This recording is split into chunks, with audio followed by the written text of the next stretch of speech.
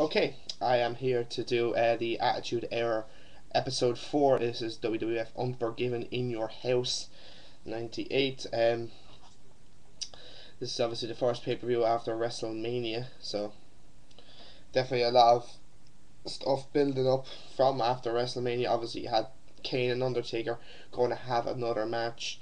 Then obviously you had some Austin then basically starting the feud with Mr. McMahon. This feud was just basically starting. Obviously you had the first ever match between Stone Cold and McMahon on Raw, and Dude Love came out and interfered basically. So that was obviously Austin Dude Love's little bit of a rivalry to build up coming into Unforgiven. You had DX and the Legion of Doom. Obviously you had the new DX, obviously with Shawn Michaels obviously not coming back, obviously because of the back injury. So obviously the night after, then X-Pac and the New Age Outlaws joined DX, which I think is very good. I've always liked the New Age Outlaws.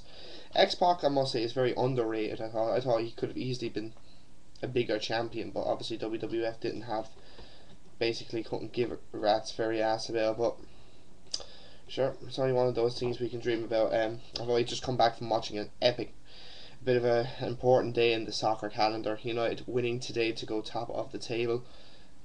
Manchester United, if you're not into soccer, whatever. So it's a bit of a big day for me, so I'm a bit excited. So top of the table for the first time since Christmas, so but that's for another day. Let's get back to this review. Overall, this event wasn't pretty good. It was okay. There was two matches that kind of really saved us from being a horrible show. Obviously, the last two matches were pretty good, but nothing to get excited over. I thought the Inferno match was okay. It was good. It was good, but not great. It was better than the match at WrestleMania. I'll give it that. But there's other matches on here that were really poor. That evening gown match was just a heap of shit. Obviously you had the NWA Tag match that I just couldn't give two shits about, really, to be honest. I don't really care about those two. But yeah, so we'll get on with this. This was in the Greensboro Coliseum in Greensboro, North Carolina. So we'll begin with the first match, which was a 6-man tag between The Nation versus Ken Shamrock, Steve Blackman, and Faarooq. It was an okay opener. This pay-per-view wasn't great. This is probably the worst since I've started doing these pay-per-views. Like No Way Out in Texas was okay. It was good, but not great. But this is definitely by far the worst. It's kind of hard to watch, really, to be honest. But it started off Dino beginning the match with a nice snap suplex on Steve Blackman for 2. But then a reversal allowed Blackman to take control of the match. Soon things heated up between obviously the ex-member Faarooq was tagging basically him and Dino talking smack. Dino gets him a punch, but then a nice spine buster gets 2. The Rock complains to the referees as obviously Faarooq taking off his belt and then Rock moaning over that. But the Nation then vary between the slow and heavy style of Mark Henry. Mark Henry came in then.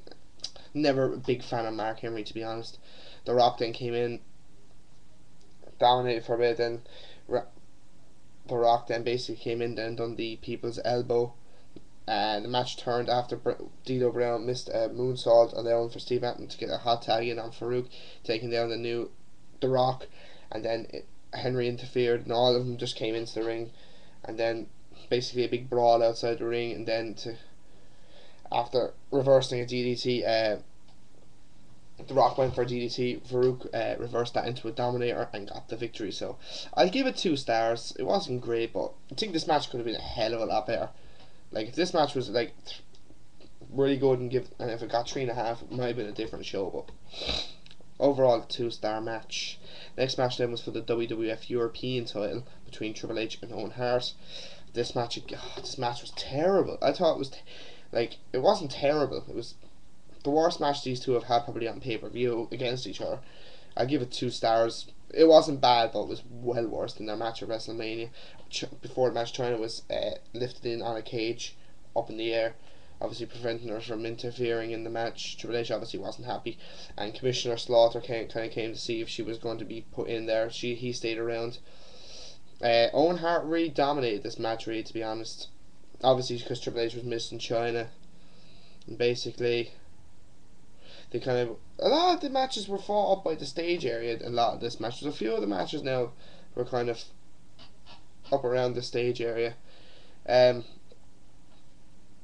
obviously trying her best to get out, trying to bend the bars. Eventually she gets out, and then she's kind of hanging from the cage kind of, but she's like nearly 15 feet in the air, and then obviously then that gets lowered down. Like I think it was Road Dogg obviously got control of the controls for the cage, and China came down, distracted the referee. Triple H then, was it Triple H? I forget now what happened. Triple H, I think, hits him with the fire extinguisher to get the win, and steals yet another win. I think Triple H went for the X-Pac came in, fire extinguisher. Triple H gets the win, and obviously this is Owen Hart's last chance. So overall, it was a decent match. Owen Hart didn't do too bad. Again, it wasn't a great match. It was definitely not like the match at WrestleMania. I'll give it 2 stars. So next match then was for the NWA Tag Team titles between was it the Midnight Express and the Rock and Roll Express. Yeah, this match was terrible. I'll give it a star. I'm probably overrating the match. Like it was a bonus match. That should tell you a lot. Nothing really. I didn't really like this match whatsoever. I don't get the Rock and I just did not like this match one bit. This new version of the Midnight Express are terrible. Like Hardcore Holly, or Bob Holly he was called back then. He's fucking useless. He was absolutely bad. And same with that Bart Gunn. I couldn't care less. The Rock and Roll Express, fair enough, they're older now. Like they're not going to be great. They won the match. The Midnight Express won the match by Bob giving, I think was it Gibson the Bulldog, after him trying to get the pinfall. But sure, that was about it. Basically, there was not anything entertaining really in this match. I'll give it a star, and that's about fucking it. This match was terrible. And then from terrible to extremely terrible was the evening gown match between Sable and Luna. I'm giving this a 1/4 star. I'm being generous. Like, yeah, something new for the crowd to see, but like it was crap. It was only on like for like 4 minutes. Like, I'd rather see a proper. This probably would have been a decent wrestling match. It definitely would have gotten at least a star and a half. But sure, Luna basically won the whole, and then Mark Mero obviously didn't come out because he was against all this crap. Luna won by ripping off all the clothes first, and then Sable kind of attacks her after the match and basically undresses her, leaving Goldust putting his robe over Luna to kind of protect her son and all that. But nothing really entertaining came from this match, to be honest. I'm going to give it a 1/4 star. Next match then was for the WWF Tag Team titles between the New Age Outlaws and LOD 2000 and Sunny at ringside. Again, this match was okay. I wasn't expecting too much from this match. I'll give it 2 3/4. Actually, you know what? I'll give it 2.5 because I thought it wasn't a bad match. To be honest, it wasn't a bad match. Probably, actually, ironically, probably the best out of the first 5 matches. Would you believe? Probably the best match.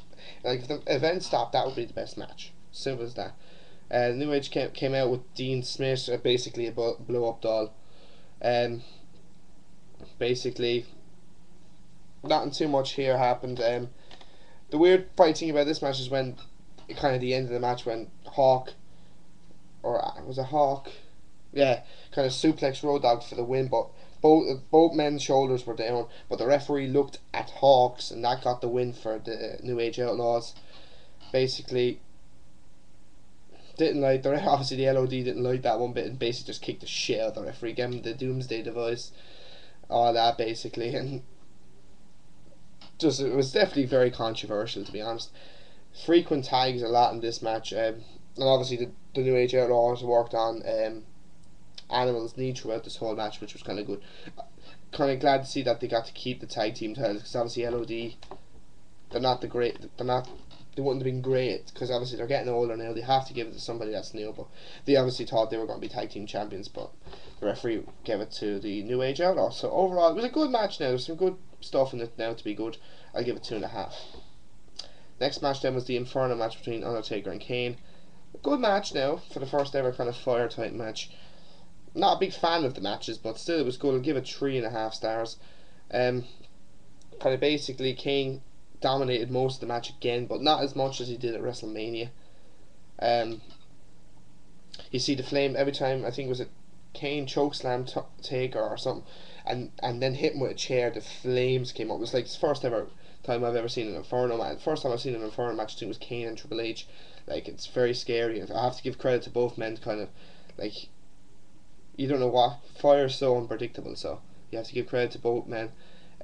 But Kane kind of fought Undertaker to the mat, trying to push his face underneath the ropes, obviously to the flames, but Undertaker kind of hit him in his bad eye with his thumb. And then Paul Bearer thrown the chair in, as I said, and bang, and the flames just come up over the ropes.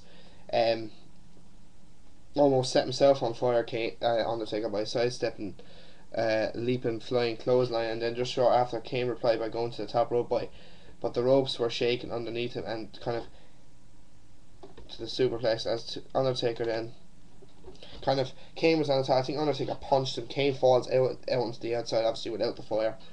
Kind of, he's going backstage, and then Vader returns, beats the hell out of Kane, brings him towards the ring, and Undertaker does his patented suicide dive, which was absolutely brilliant, perfectly timed. And before he hits it, when he hits the ring, just the fire just comes back up again. It was absolutely brilliant.